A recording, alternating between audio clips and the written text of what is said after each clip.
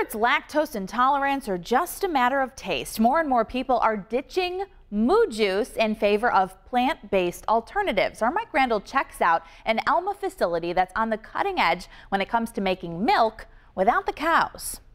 You may be looking at the milk of the future. That's what the woman who invented it thinks. A serving of any of these milks is equivalent to a handful of nuts. Dr. Cheryl Mitchell is a food scientist. She's made a career of creating plant-based foods. Actually, I developed the base for Rice Dream, which became the #1 non-dairy beverage. For her latest endeavor, Elmhurst Milked, she came up with a new way of extracting all the good stuff from nuts, grains, and seeds without having to add chemicals. We're maximizing nutrition, fewer ingredients because it's just the nuts. At the 30,000 square foot facility in Elma, it all begins with these 2-ton bags of nuts. It starts here and then it goes into the milking skid. Dr. Mitchell knows every inch of this one-of-a-kind aseptic production facility. She designed it. Everything comes in fresh here, gets to here as a milk, and we put it over there and they package it. She says she has nothing against traditional dairies. In fact, Dr. Mitchell partnered with Henry Schwartz when his family's Elmhurst dairy closed.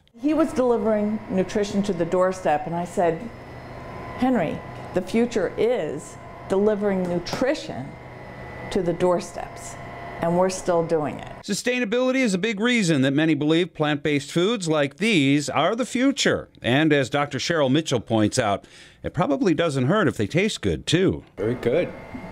Very Isn't good. Creamy. It's creamy. For the Now Buffalo, I'm Mike Randall.